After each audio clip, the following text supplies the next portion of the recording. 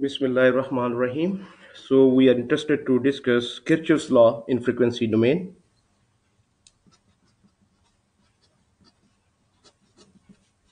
Kirchhoff's laws in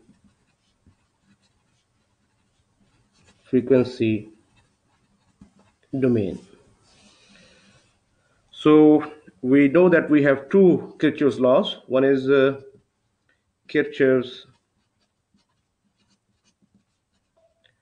voltage law. This is shortened as KVL, and we have Kirchhoff's current law, which is shortened as KCL.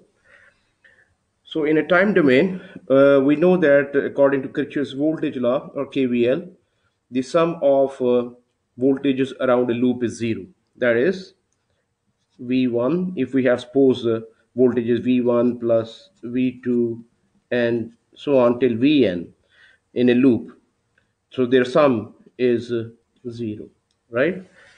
So suppose V1 is V1 cos omega 1 t plus theta 1 and V2 is V2 cos omega 2t plus theta 2 and so on till Vn is Vn cos omega nt plus theta n, then their sum is zero.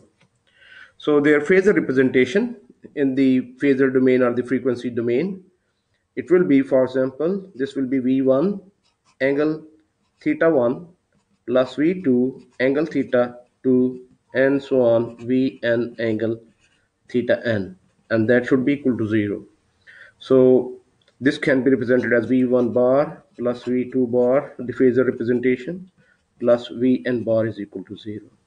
So this shows that the Kirchhoff's voltage law in the phasor or frequency domain is the same as the Kirchhoff's law in the time domain. Similarly, according to Kirchhoff's current law, the sum of currents entering a node is equal to the sum of currents leaving the node, or sum of all the currents entering or leaving the node is zero. So in the time domain, for example, we have I1 plus I2 and so on till In is equal to 0, and in the phasor domain it will be I1 plus I2 bar and so on till In bar is equal to 0. This is Kirchhoff's current law in the uh, phasor domain. This is KCL, right? And this is KVL here in the frequency domain.